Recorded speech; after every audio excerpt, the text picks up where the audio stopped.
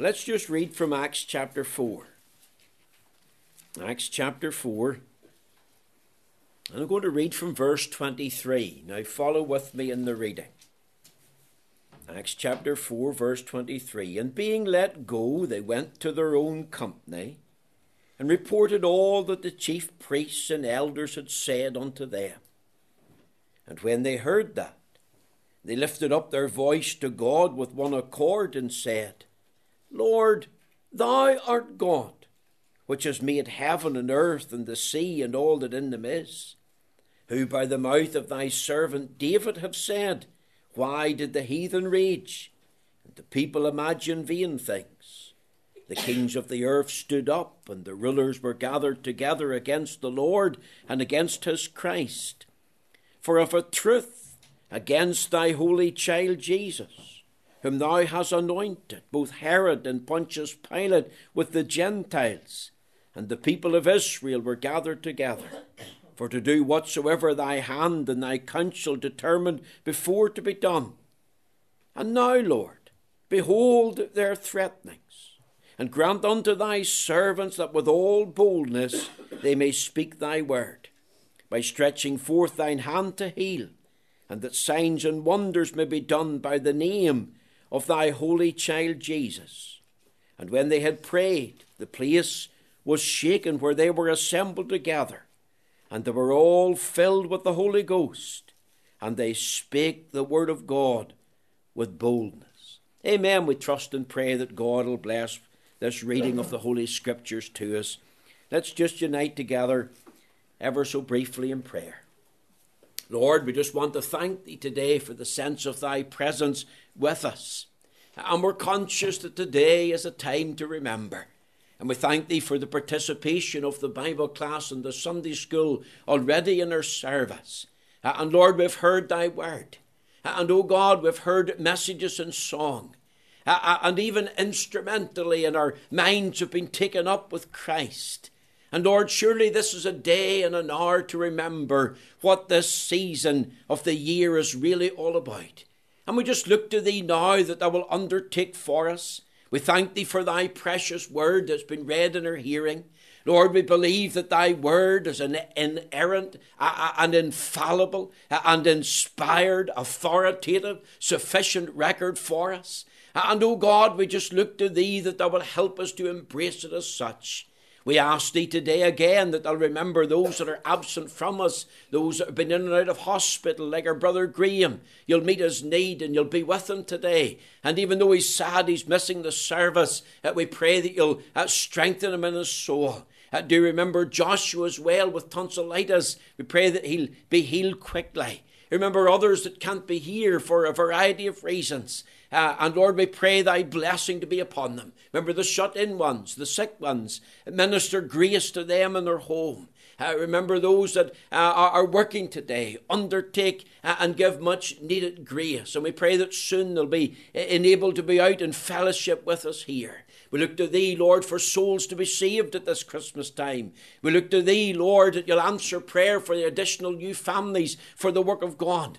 We thank thee again for the tremendous gift of £20,000 last week for the building fund. And we pray, Lord, for additional money for the building work that it might progress and go on. We thank thee for the building work thus far, remembering the builder and the ongoing progression of the material need and the site next door. We thank thee for all the safety that was afforded the builder. And we just look to thee for thy continual hand of blessing. We thank thee for those that are talking about the building in the community down below us. And we just pray that from that community that thou would draw many people in, and that they might stand up at this time for the precious and lovely name of the Lord Jesus. We would pray again that thou remember thy servant, Pastor McConnell. And, oh God, you know all about the court case, the decision of the magistrate. You know about his time, reflection upon this case. We pray, Lord, you'll intervene, you'll undertake. You'll behold the threatenings of the world against the church. And, oh God, you'll meet our need at this time. And whatever the outcome is,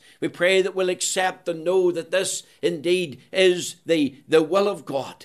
Lord, that thou hast allowed it in thy sovereign eternal purpose. And, O Lord, it's for thy glory and for the good of thy church. Visit thy church at this time. Visit our own denomination at home and abroad. Lord, we need a mighty outpouring of thy Spirit. Lord, we need repentance. We need to admit, Lord, where we have went wrong and done wrong. Lord, we need a spirit of honesty to know where we're at. And Lord, give us much grace, even the leadership of the church. And, oh God, that you'll turn us again to thyself in such a way that we'll know the presence and power of God in our midst, that new free churches will be opened north and south of the border. And, oh God, in the mainland, Lord, amidst all the spiritual darkness and wickedness, the light of Jesus Christ will shine forth. Lord, hear prayer. Undertake for us now. Just bless and be with us, even as we have this little time around thy word. Use it to speak afresh and anew to our hearts, for we ask it in Jesus' name. Amen. Now, my text this morning is taken from Acts chapter 4, verse 27 and the verse 30. And it's really 4 words. And my subject today is learning about the Holy Child Jesus. If you look at verse 27, it says, thy Holy Child Jesus. And if you look at verse 30, it says, thy Holy Child Jesus. Now, I was asked this week by a couple, what is Christmas story all about, Reverend McLaughlin? And I answered that straight away by saying, well, it's all about the birth of Christ. You see, young people, it's not just about presents or about a holiday from school or family get-togethers or decorations in the home, but at its heart, it's all about the birth of Christ. Now, of course, we as a church, we don't believe that Jesus Christ was born on the 25th day of December. There's no evidence for that in the Scripture. But we do believe in his coming into the world. We believe in the mystery of his incarnation and in the doctrine of his virgin birth. Jesus Christ was born of the Virgin Mary at a precise point in history. And in the past, I've told you that I believe that this is the greatest message in the world. He said, I am come. The Saviour's come. That's the message. And of course, it's the greatest miracle in the world. It's the miracle of all miracles for a virgin to be with child.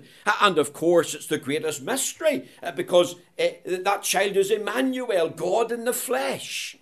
And it's the great mercy. God has provided a Saviour for sinners. Remember the angel Gabriel said to Joseph in a dream, before the Saviour was born, thou shalt call his name Jesus, for he shall save his people from their sins. And one of the boys from the Bible class read this morning in Luke chapter 2, for unto you is born this day in the city of David a Saviour, which is Christ the Lord. Now, statisticians, those involved in surveys in the United Kingdom, they tell us that about roughly 12% of adults, that's those that are 18 and over, are familiar with the nativity story. That's the birth of Christ. 36% of children, that's those under 18, are familiar with the story. So let's think about that. Here's adults throughout the United Kingdom, and 12% are familiar with the nativity story. 36% of children under 18 are familiar with it. But let me tell you something else that statisticians have come up with. 51% of adults that were surveyed have said that the nativity story, that's the birth of Christ, has absolutely no relevance for them. Now think of that. Why? 51% of the population, no relevance to the Christmas story, the birth of Christ. Ignorance of the Word of God, apathy, the rise of militant atheism, humanism, false religions. We could name them: Hinduism, Islam, Buddhism, apostasy in the church. See, we live in a world, 2015, where a whole generation are growing up that don't know the basic facts of the Christian faith. They don't know the fundamentals of the faith. And sadly, they do not care. Neither the children, the young people, or the adults. And if we talk to them about these fundamental doctrines, like the doctrine of the incarnation or the doctrine of the virgin birth, they don't know them. And yet these are central, and these are important, and these are foundational to the Christmas story. What is Christmas all about, boys and girls? It's about the birth of Christ. Now, here in Acts chapter 4 that I've read to you, the church is facing persecution. And what the church did was they turned to the Lord in prayer. And twice in prayer, talking to God as Father, they used a particular title for Christ. They used the term, Thy Holy Child Jesus. Now, when the Holy Spirit records something twice in the Bible, surely that highlights at least how important it is. What the Holy Spirit is saying here is, pick up your ears. Pay close attention. Listen carefully to what these men are saying. Here we're giving an insight into men in prayer. They're addressing God. And they're using this title, Thy Holy Child Jesus. And for just about 10 or 12 minutes, I want to share a couple of wee thoughts about Thy Holy Child Jesus. Notice the word thy. There's the paternity of the child. As I've said, these disciples were facing a period of persecution. This was a bad time for the church. There was loads of trials and troubles. They had faced hardship and difficulty. In fact, Peter and John had been arrested with others. They'd been put in prison for a night. They had been beaten. Now, that is, they got a good thumping. And they were told when they were let go the next day, now, we have a message for you boys. If you want more of the same, carry on what you're doing. Here's our advice to you. Don't speak or teach any more in the name of Jesus. Now think about it. These men had been imprisoned. They had been interrogated. They had been beaten. And now they're being threatened. And we read in verse 23 that when they were let go, went to their own company. And when they got there and told all the rest of the disciples what had happened, what did they do? They turned to the Lord in prayer. And you know, there's a great lesson for us to learn. Even at Christmas time, when you face trials and troubles, when hardship and difficulty comes, when you're in pain, or even when the church is being persecuted for righteousness' sake, doing the right thing, what are we to do? Take it to the Lord in prayer. Go and tell the Lord all about it. That's what they were doing. You see, these disciples were addressing God in prayer. Look at verse 24. And when they heard that, they lifted up their voice to God with one accord and said, Lord, thou art God, which hath made heaven and earth and the sea and all that in them is. You see, they're addressing God as Father. And in addressing God, they're saying to God, Thy Holy Child. In other words, they were saying, Heavenly Father, we accept that Jesus Christ is your child. We accept that thou hast a paternal, fatherly relationship with the one whom we call Jesus. See, the Father gave him as a child, for unto us a child is given. Isaiah 9 and 6. For unto us a son is born. Mark read that out for us. See, the Father didn't send an angel. He didn't send an archangel. He sent his only begotten Son, the King of glory, the Lord of heaven and earth, the only Redeemer of sinners. Young people, that's of utmost importance in a day of apathy, in a day of ignorance and indifference, in a day of lawlessness, in a day of apostasy in the church. Let's remember that Jesus Christ, whose Son is he? He is God's Son. Whose child is he? He's God's child. He was begotten, not made. He is God's everlasting Son. Who are we dealing with when we think about the Christmas story? Who is he? Son of Mary? Yes. Son of man? Yes. But ultimately and primarily the Son of God. And I just want to ask, do you know him? Is he your Lord and Saviour? Joseph was only his stepfather. Remember at the age of 12 when the Lord Jesus was in the temple? And Mary come to him, and they were very distressed. They hadn't seen him for a whole day. And they supposed him to be in the company, and he wasn't there. And they went looking for him, and when they found him in the temple, they said, we're very concerned about you. Did you not know that your father and I were looking for you? I remember he said, wist ye not I must be about my Father's business? Do you know him? Do you honour him this morning? Are you willing to defend him? There's those who refuse to defend him. They want to deny him. There's those who refuse to honour him. They want to hate him. There's those who refuse to receive him. And in their heart, they reject him. But do you know who he is? He's God's Son, thy Son. There are, of course, many references explicitly that teach and tell us that Jesus Christ is God. And I haven't time to open up that this morning, but I tell you there's nine explicit references that tell us he is God. And that's who he is. Jesus is God's Son, God in the flesh. Notice quickly and secondly, the purity of the child. Look at the word holy. Of a truth against thy holy child. You see, the Lord Jesus, and I say this with thought in my mind, is similar to every boy and girl here. Similar to every child. In other words, there was a day he was born. And of course, Christ was born naturally of a woman. He had a mother called Mary. And yet supernaturally, because he was born of woman only.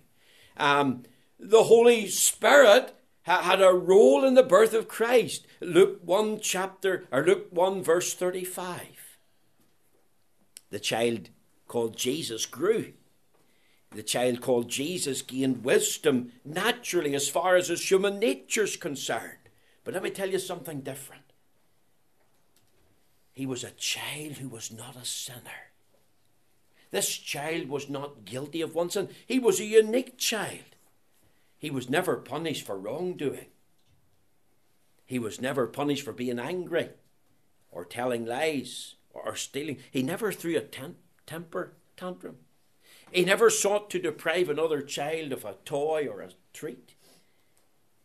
He never did chores in a bad spirit or begrudgingly. He never overate, so he wasn't greedy. He didn't even oversleep. He was never cruel towards his mother or his stepfather. He showed the utmost courtesy and respect. If you read the last part of Luke chapter 2, and that's the only view of the childhood of Christ that we have in the Bible. We're familiar with the first 20 verses, but the last few verses are very important. And here's the Spirit of God revealing what we need to know. Of course, there's much speculation about the childhood of Christ, what events took place, things that he did, but they're all without foundation in fact. All we need to know about the childhood of Christ is here. That's what God in his sovereignty and in his providence has revealed to us. And at the heart of that, this child was not a sinner. He did no sin, the Bible tells us. He knew no sin. In him was no sin. He's the sinless, spotless Son of God, the one who kept the law of God perfectly. If I this morning, and funny enough, I noticed this when I was down in town on Thursday, a young couple standing looking into a jeweller's. And of course they were eyeing up the rings. They were walking down the street and of course they were about to walk past, but the young girl had the boy by the arm and she swung him round till they were looking in the window. And of course I thought to myself, she's sending out a message to that young fella. And I thought about that, going into the jeweller's to buy an engagement ring. Could you just imagine that? What does the jeweler do? He just doesn't go to the cupboard and bring out a ring and say, here, try that on. Or he doesn't put his hand in his pocket and say, I've got one here, it's special. No, I'll tell you what he does.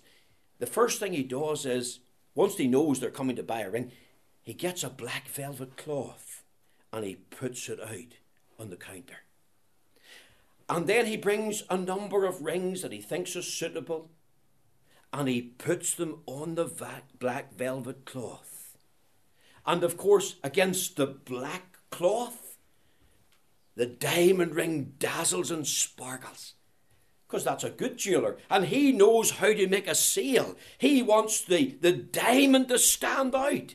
And against the dark background of this world and all its moral and spiritual melody and maze, Jesus Christ is the light of the world, stands out. There's one pure, holy, sinless person who did no sin. No guile was found in his mouth. A holiness so wonderful that it's hard to take it in. Here he is. He's born as a child. The Bible tells us he reaches the age of 12.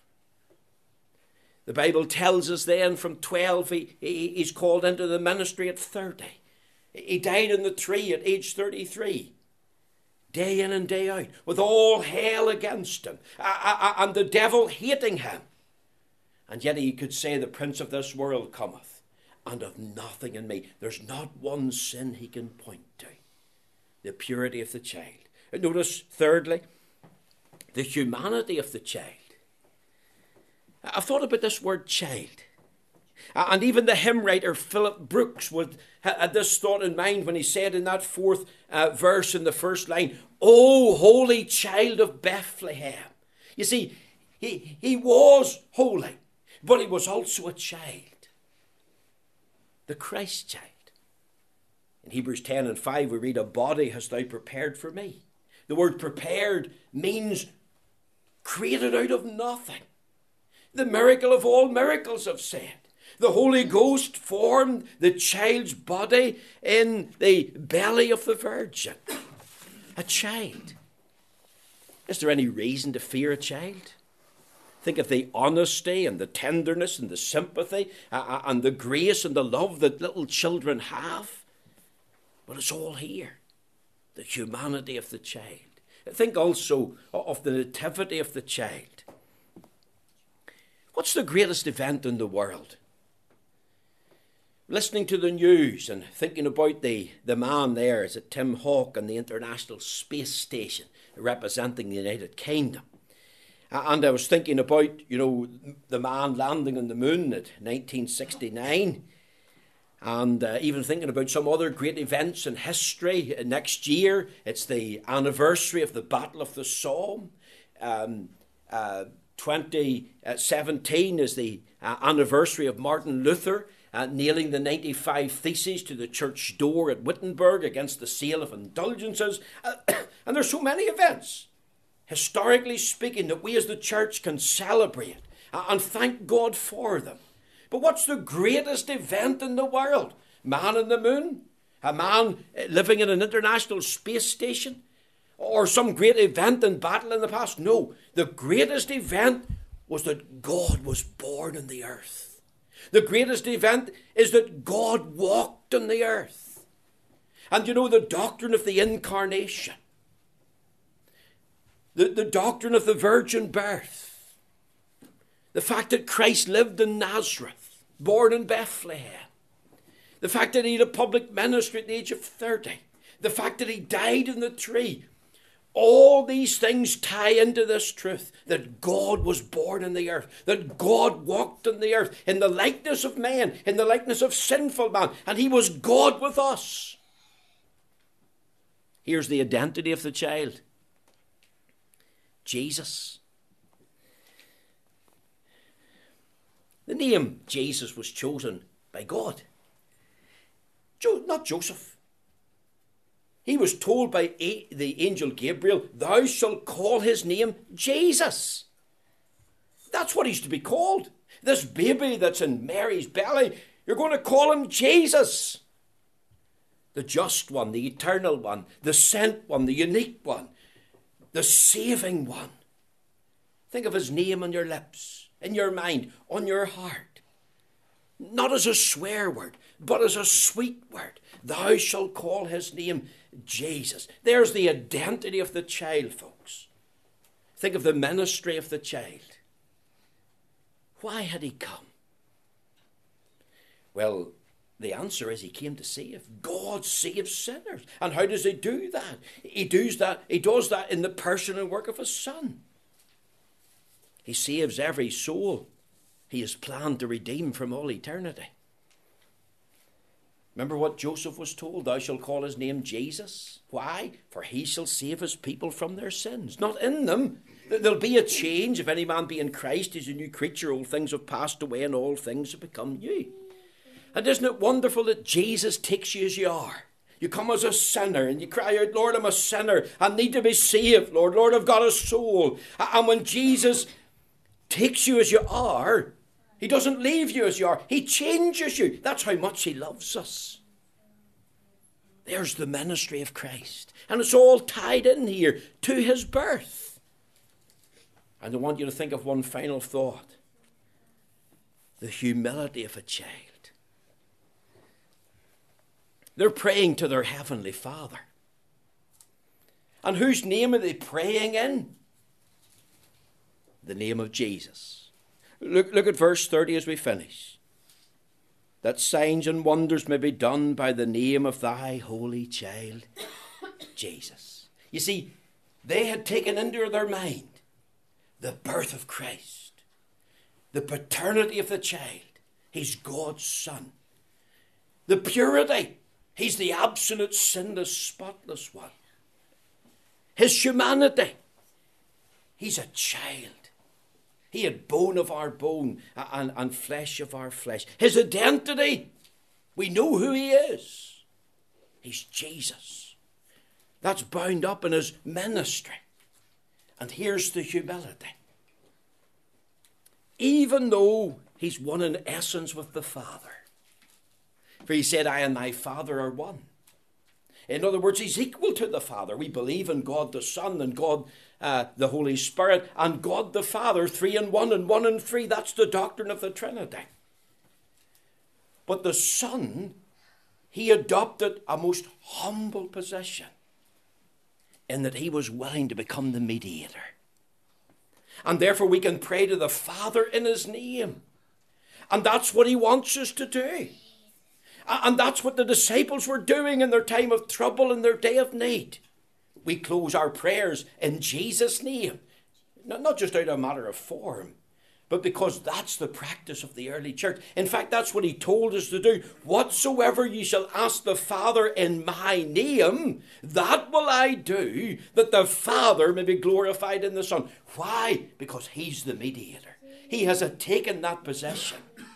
Even though he's equal with the Father, he is in the work of God, taking the role and the place of the mediator. In other words, he had a true humility.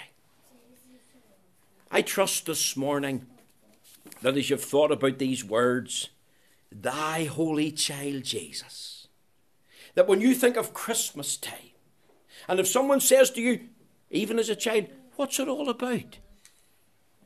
You'll be able to say, thy holy child Jesus. God's holy child Jesus. That's what Christmas means to me. That's what it ought to mean to you. May the Lord bless these few thoughts.